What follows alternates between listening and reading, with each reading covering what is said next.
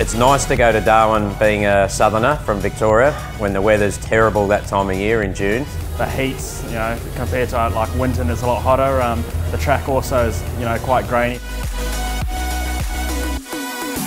It's a very different track. It's a lot about braking into turn one particularly and getting onto the front straight. It's got a 1 kilometre front straight that everyone knows about. There's a fair bit of time to be made there. You've got to make sure you get that brake zone right and still make the corner. It's common not to. Well, not only is it a new track, it's a new place for me. I've never been to the northern parts of Australia, so I'm excited about the whole, not just learning the new track, but sort of getting into the culture and seeing what it's all about.